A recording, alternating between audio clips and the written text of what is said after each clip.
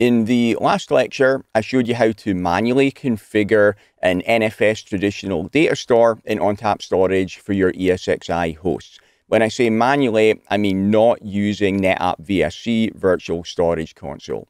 In this lecture, it's going to be another lab demo. Rather than being an NFS data store, I'll show you how to configure an iSCSI data store manually this time. Later in this section, you'll see how to configure all the data stores using VSC.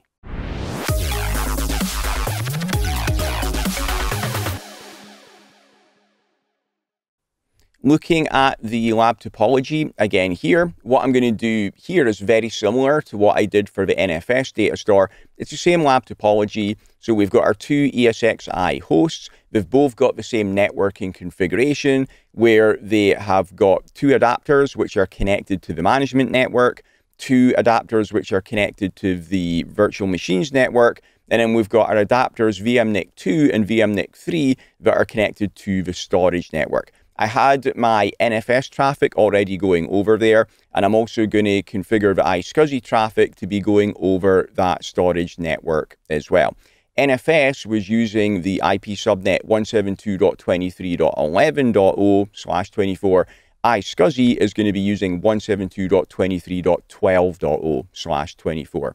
I've already configured all of the network settings, so I've already got my distributed virtual switch set up with the two uplinks going to the storage network, and I've configured my SAN Fabric A and Fabric B port groups. And I've configured VM kernel ports on both of my hosts, which are connected to each of the uplinks. On my ESXi 1 host, it's configured with the IP address 172.23.12.51 on the first uplink, and 172.23.12.151 on the second uplink. And ESXi 2 is 172.23.12.52 on the first uplink, and 172.23.12.152 on the second uplink. I've got my ONTAP node down at the bottom here. It's also connected to the storage network with a couple of uplinks. The first uplink has been configured with a logical interface with IP address 172.23.12.21, and the second one is using 172.23.12.22. So I'm using the same IP subnet on both the source side on my ESXi hosts and on the destination side on my ONTAP cluster, as is the best practice. So let's verify that now. So I'll go into System Manager here. If I go to Storage and SVMs, you can see that I've already got my SVM added, which I've named SAN. I don't have anything configured on there yet, apart from the networking settings. So if I go to Network and then Network Interfaces, you can see I've got my two iSCSI lifts, 172.23.12.21 on the first uplink, and 172.23.12.22 on the second uplink. So that's ready for me to configure the LUN over on the ONTAP side. Looking in vSphere, if I go to the networking tab here, you can see I've got my storage virtual distributed switch already configured, and I've got a SAN A port group and a SAN B port group on there. If I go back to the switch level here and I go to configure and topology, you can see there are the two port groups, and if I expand my VM kernel ports out, you can see there's the IP address on my first host and my second host on the SAN A uplink, and then there's the IP address on my first and second host on the SAN B uplink. And you can see the uplinks over here on the right as well. Okay, so networking is already being configured. If you want a refresher on how to do that, it was covered earlier in this section. Okay, so let's actually go and get the data store set up now for my ESXi host. So I'm going to add that on the ONTAP side. Before I do that, when I add the LUN, I'm also going to be configuring the initiator group where I specify which hosts are allowed to connect into the storage. So I need to get the IQNs of my ESXi hosts first. So I'm going to do that in vSphere. I'll go to the hosts and clusters page here. I will click on my first host, and I'd already added my iSCSI software initiator. Again, that was covered earlier in this section. So I'll click on that, And then if I go to the Properties tab, actually just before I go to Properties, you can see that the iSCSI software adapter has already been added. We did that earlier in this section. And looking at the network port binding, it's bound to both the SAN A and the SAN B uplinks. Okay, to get the IQN, which I need for the I group, I click on the Properties tab here, and there I can see is the iSCSI name. So I'm going to just highlight that, and I'm going to hit Control-C to copy it, and I'm going to open up Notepad, and then I'm going to paste this into Notepad if I can get my laptop to work here. So let's try typing in Notepad again. Okay, and paste in the first IQN, and then I'll go to my second ESXi host and select the iSCSI software adapter again. And on the Properties tab, I'm going to copy the IQN of that one as well. I also just click on the network port binding, and there I can see that my second host is also got its iSCSI software adapter associated with both of those uplinks to the storage network. Okay, I'll go back to Notepad and paste in that second IQN there. Okay, so I've got the IQNs, so I'm ready to configure my LUN over in the ONTAP storage now. So I'll go to System Manager and then Storage and go to LUNs, and it's in my SAN SVM. I'm going to create a LUN here. That opens up the Create LUN wizard. I'll click on Next. For my LUN name, let's name this SAN LUN 1. And this is going to be my iSCSI Datastore, which is going to be shared by both of my hosts. So both of my ESXi hosts are going to be able to keep their virtual machine files in here. The type is going to be for VMware clients. So I select VMware. In this lab environment, I'll make it just a small size of 3 GB. And let's disable the space reserve to make that thin provisioned. And I'll click on Next. And then I'm going to create a volume for the LUN to go in. I'll choose my aggregate. I've only got one aggregate here on this cluster. Say OK. And then for the volume name, let's just take the default name. So sanlun1_vol is fine. I'll click on Next. And then I need to configure my initiator group now to say which initiators, which clients are going to be able to connect in and use this LUN. So I'll click on Add Initiator Group, and I'll give it a name of ESXi hosts. The operating system is VMware. They are going to be connecting in using iSCSI. That all looks good. And I'll click on the Initiators tab. And I'll go back to Notepad and copy the IQN of my first ESXi host, come back to the wizard and paste that in, and then put in a comma, and then copy the IQN of the second host and paste that in here as well. And then click on Create. I can see that it is successfully created. I click on OK. And then important, don't forget to tick the checkbox to actually map this to the LUN as well. If you don't tick the checkbox, then it's not going to work. Okay, that looks good. I can then click on Next. I don't need to configure any storage QoS here for this lab demo. I click Next and then Next again. And that's going to create the LUN and the volume and also do the iGroup mapping for me. So I can click on Finish here. And I can see that there is my LUN has been created. If I click on Initiator Groups, I see I've got my ESXi hosts, and I can see that they've both been added correctly there as well. I can also click on the Volumes page, and I can see there is the volume that the LUN is in. Okay, so that's everything configured on the ONTAP side. I'll go back onto vSphere now and connect into that LUN from the clients. I'm going to select my first ESXi host in here and then click on my iSCSI software adapter, and I am going to click on Dynamic Discovery, and I'm going to click the Add button, and I'm going to add in the IP address of my first logical interface on ONTAP that was configured for the iSCSI SVM. And that was IP address 172.23.12.21. The other list was .22. I only need to add one here because it's going to automatically discover the other one. And then click on OK. And I can see in recent tasks that it is going through the discovery. I need to also do a rescan. So I click on rescan adapter.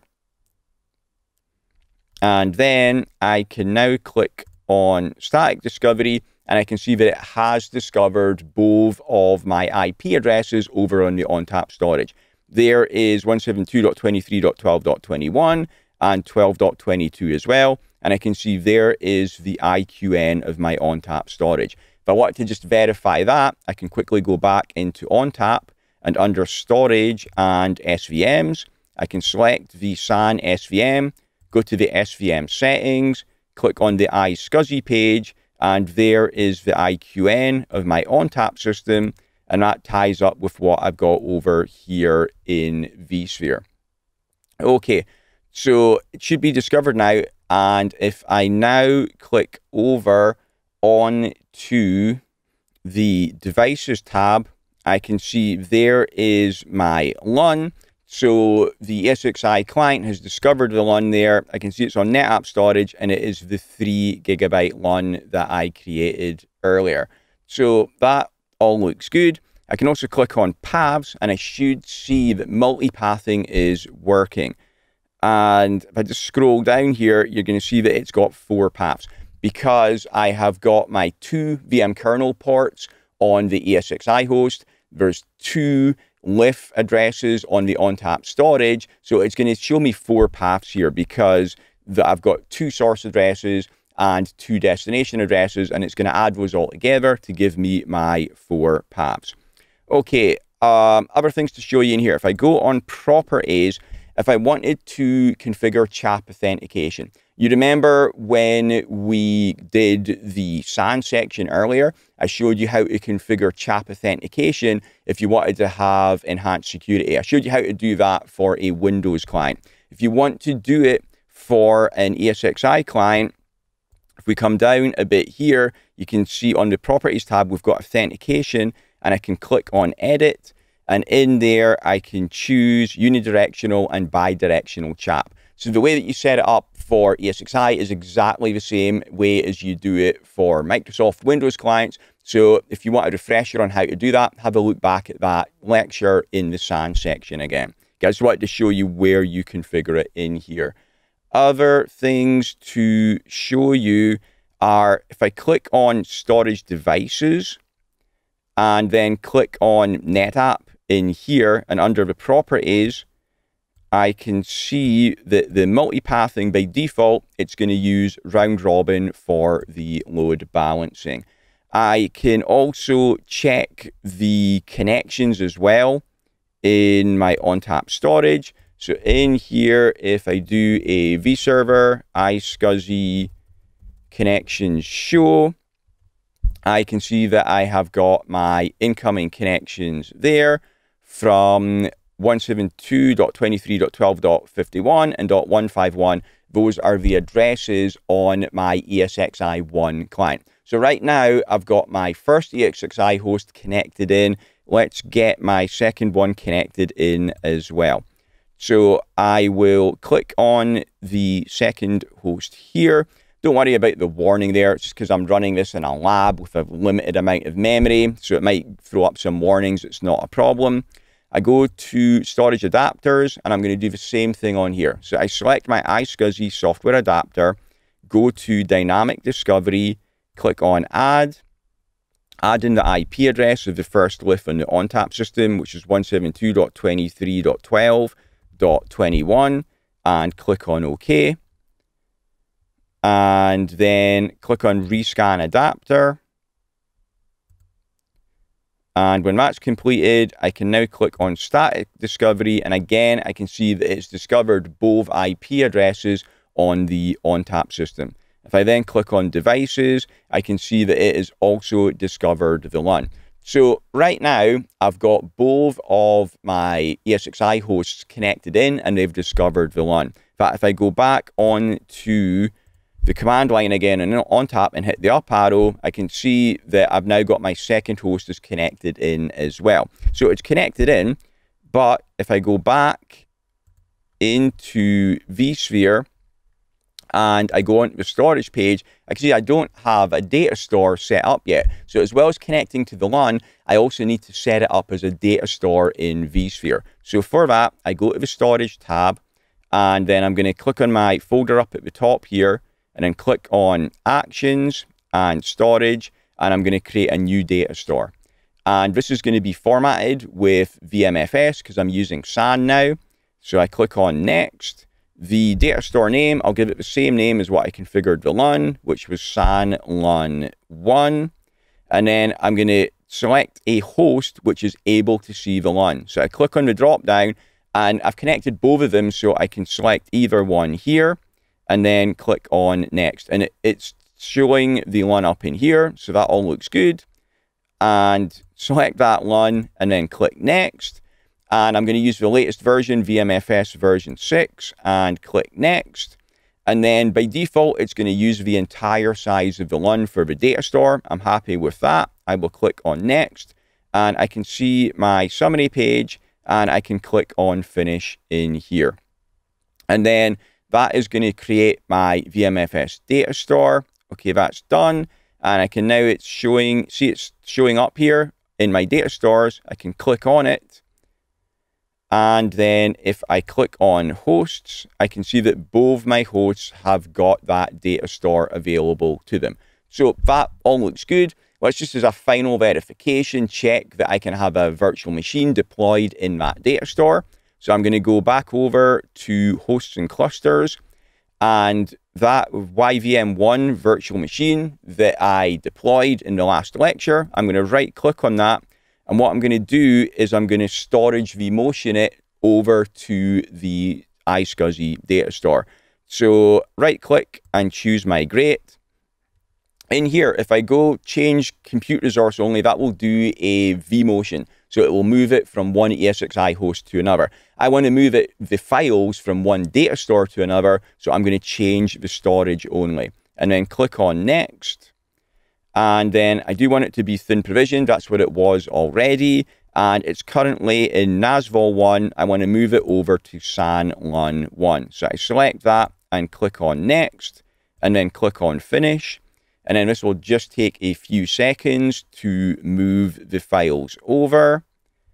And when that's done, if I have a look in the Datastores tab on YVM1, it was on NAS before, now it is on SAN LUN 1. And if I go back to the Storage tab, click on SAN LUN 1, and then click on Files, I can see there is the virtual machine there, and the files have now been moved over. Okay, so that was it. That's how you manually configure an iSCSI traditional Datastore. See you in the next lecture.